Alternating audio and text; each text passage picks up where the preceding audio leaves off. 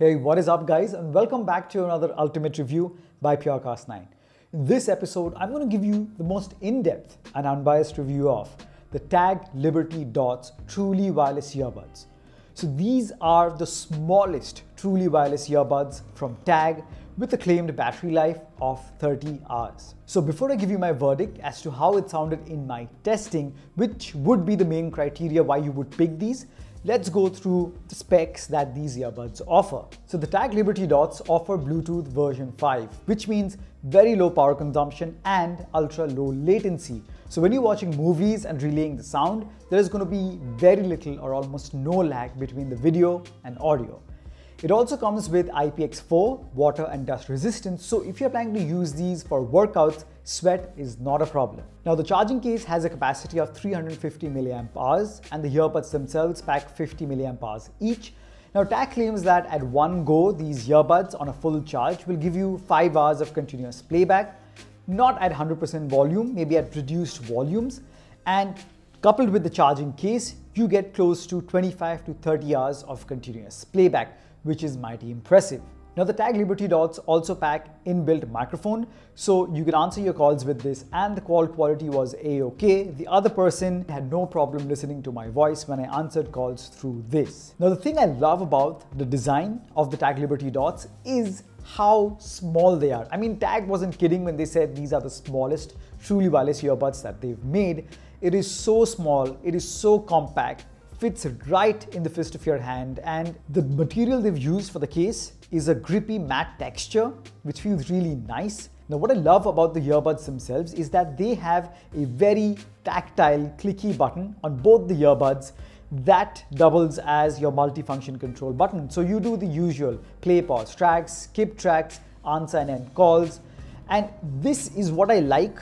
And I'm glad they didn't go for a touch capacitive surface, because that leads to a lot of unintended touches where if you just want to set the earphone in your ear and it touches the surface, it'll pause the track or summon your voice assistant, and that is really irritating.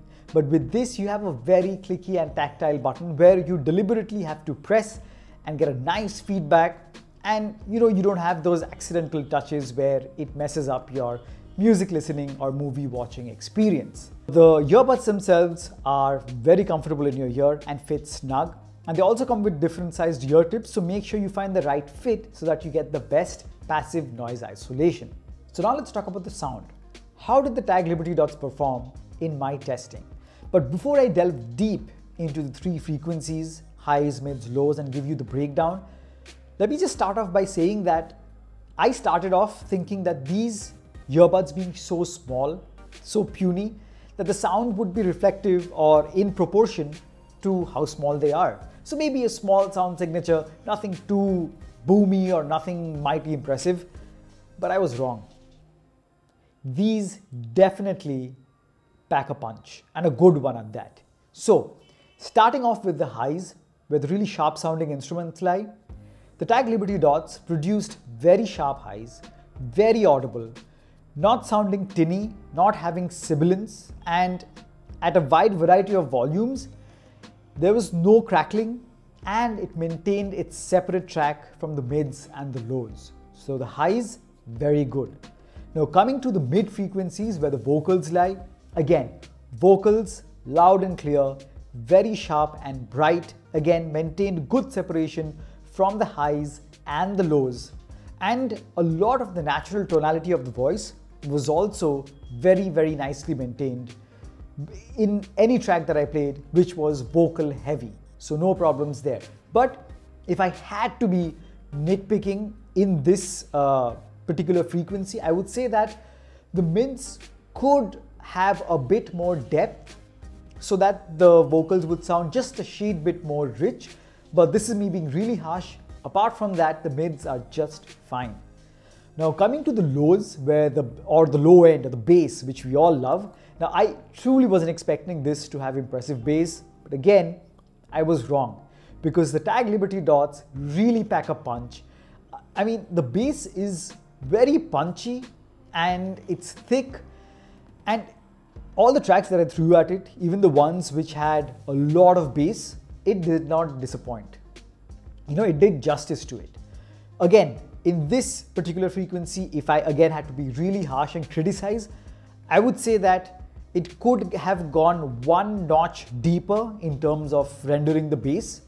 But this is again me being really harsh, just because I have to find something negative to give you the most real world review. But all in all, I really wouldn't want to complain about the bass because it is very punchy, it's got the thump, and altogether the highs, mids, lows give you a very good experience whether you're watching movies or listening to music, any genre, without distortion, without sounding tinny, and all in all, very, very pleasant. So would I recommend this? Absolutely I would.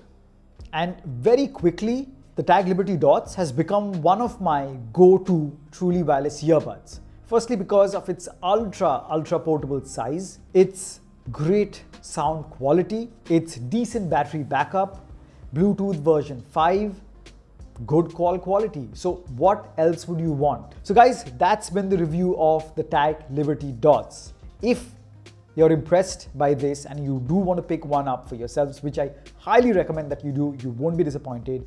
Make sure you use this link when you're making your purchase, because this will give you a discount and you could save yourself some precious money and get yourself a very good pair of truly wireless earbuds. So guys, thank you so much for stopping by. If you've enjoyed this review, please smash that like button, share this video with your friends, subscribe to PRcast9 if you haven't already, and as always, I'll catch you guys in the next one. Cheers.